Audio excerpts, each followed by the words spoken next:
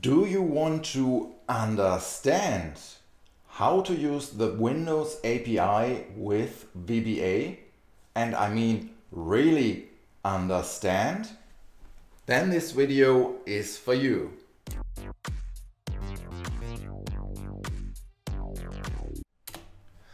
Hi, I'm Philip from codekabinett.com, and I decided to do a series, not just one video, a whole series of at least 4, but probably more videos on the Windows API. And in this video we are basically closing in on the topic with some background information and a really simple example. And I try to really keep these videos to 10 to 15 minutes. And this is a challenge, so let's start right away. So, what is the Windows API? The Windows API is the programming interface to Microsoft Windows. It was included in all versions of Windows. It is still in there and it only gets modernized and extended. It is very rare that old functions are removed, and I think I've only seen that with very old functions which are basically obsolete for decades. And for that reason it is very resilient and reliable. So if you directly use any Windows API functions, then they will basically be usable for a very long time. And the Windows API offers a vast functionality. Basically everything that is built into the Windows operating system can be reached via the Windows API.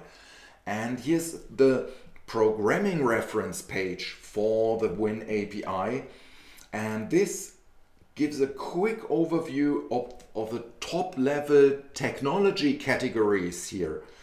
And I will not go any deeper here from this path, but I will quickly show you the documentation of probably the simplest of the Windows API functions, and that is sleep. And that just makes the execution of your code do nothing, basically sleep for a defined time period. And you see a super short description of this function. Then you see the syntax, which is in C++, and I will copy that because we are going to need that in a couple of minutes. Then you see the description of the parameters, and most important is usually next to the parameters the remarks section, because this is basically the real explanation on how the function works. But that's not something we will dive in here today, but we will quickly look at this section, the requirements. And the interesting bits here is the minimum supported version for client and server. That is in this case Windows XP, but the sleep function was available earlier, but they did a little change in Windows XP and they only document the new behavior of the function, not the old one. But if you implemented it in earlier versions, it will work all the same. For us, interesting is also the library and DLL, or one of those sections, and it's kernel 32 here. That is the Windows library in which this function is implemented. And we will see why that is relevant now. I close the browser and move over to this VBA window where I will use the sleep API function in VBA. I paste in the definition copied over from the documentation, and this is C++, so our VBA environment tells us, oh, this is not valid, I don't like this, I don't understand this. So let's make it a comment for our reference. What we need to do if we want to use a function from the Windows API, we need to use the declare statement, and that is combined with our access modifiers, public and private, and then the next is the declare keyword. And declare basically tells us we only declare a function here, but the implementation is somewhere else. And let me write that in a second. By the way, all the functions I will use and show here in this course will be 64-bit compatible, and for that reason I use the pointer safe keyword, and maybe I will do an in-depth view on 64-bit compatibility, but I'm not sure about that. It's not really planned. If you're interested in that, look up there. I will put in a link to a conference presentation where I spoke about that in detail. So this code here using the pointer safe keyword will work in Access 2010 and newer. It will not work in older versions. So, and if you are on an older version, really consider updating. But now, next is the function name, and that is, no, it's not the function name. We need to tell it what it is, and this is actually not a function, it is a sub-procedure. And this is caused by the void declaration here, because that is where usually the return value of the function would be specified, and here it is void, which means nothing, and a procedure that returns nothing at all is a sub-procedure because it has no return value. So now comes the magic here. We need to specify a library, which is done with the lib keyword. And yeah, I made a mistake because it needs to be kernel 32, of course. And this is basically the library name, and you can just put in the file name without extension. You can also write kernel 32 DLL.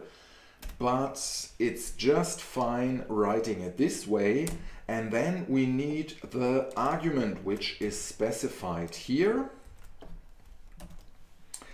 And then you need to know that this is a long in VBA. To find out, well, there are two options to basically translate these data types and declarations.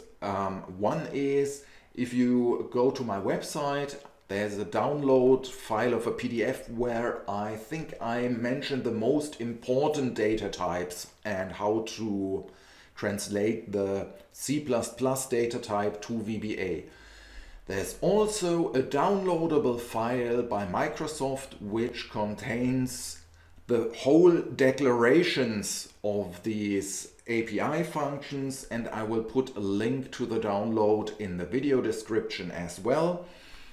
So you don't need to know this how to write these declarations yourself. You can copy them for many API functions, but they are not all in there, but those that are the most interesting will be. So we need to add the as long data type definition here, and there is something important. You will probably hardly do that when writing VBA code, but with the Windows API it is very important, you need to specify the parsing mechanism for the data types, because if you do that wrong, you will crash the VBA and Access environment. And with crash, I do not mean there is a nice message box, oh, there's something incorrect and the compiler cannot work, or a runtime error. I mean, it will shut down, and it's gone. This is something that might happen with Windows API declarations if they are incorrect. They will just blow away your Access instance. And for that reason, it is a very good idea to save frequently if you are really working with Windows API functions. They are perfectly safe once you figured out the correct declaration and they are working. But while you're writing and trying out API declarations, you might kill your Access process more than once. Okay, let's continue here. I see it's already hopeless to stick to the 15-minute limit. So I declared this function. I will quickly show you how it works, and I hope it does work. I call this the demo sleep, and I will quickly print out the time, because it's hard to see when the code does nothing for sometimes, so I need to visualize that for you. So I put in 2 lines before sleep, after sleep, and I already put the immediate pane in place that we don't forget that. And now I can call the sleep function exactly as I would call any normal VBA function that we have written in our project. And we need to specify how long the process, or the thread rather, that executes the code should sleep. And now I run this, and you see the first line down here in the immediate pane already, and here's the second line. So you see these 2 time values are apart 5 seconds, and that is what these 5000 milliseconds I pass to the sleep function are. Now let's quickly go back to the definition, or rather declaration, of our sleep function. There are some more details I would like to show you. And for a minute I will rename this function. Yes, I will rename it. And I will show you the alias statement here. This is there is a lot of confusion around the workings of the alias statement with API declarations. Because if we Access developer read alias, we think of aliases in SQL statements. And although the alias keyword here in the Windows API declaration has a similar function, it basically works the other way round than our aliases in VBA, in SQL. Because the declaration of our function name, which I changed to API sleep, that is what the function will be named in our VBA project. That is our name for the function. That is totally up to us. It's flexible. And let's do it in a more understandable way. Let's quickly save that. So I renamed the function to coffee break. I can do that. I can name that the way I want. But the alias here, this needs to be the name of the function in the kernel library, or if it's in whatever library the function is declared, but it needs to be the original name. And the original name is case sensitive. What is also basically irrelevant is the name of the arguments. I can rename that dw milliseconds into coffee break time.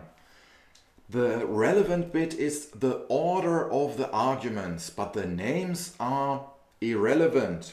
Well, they are relevant for you to understand their meaning, but beyond that, technically they are irrelevant. And so we can just call this function, and pay attention, I change the sleep alias, the original name, to a lowercase s, just to prove a point. I go over to my module here and rename that to coffee break, the function call.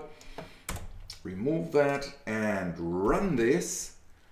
And here is an error. Can't find DLL entry point sleep in kernel 32. That is the VBA runtime telling us the sleep function is not known in the kernel 32 library because it is case sensitive and I wrote it with a lowercase s.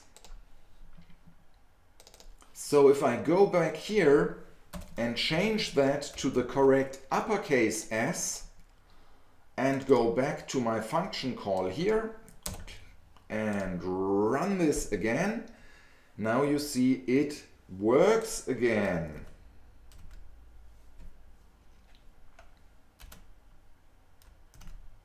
So that is basically the functionality of declarations of Windows API functions. And that is the end of today's video. Thank you for watching. Bye bye.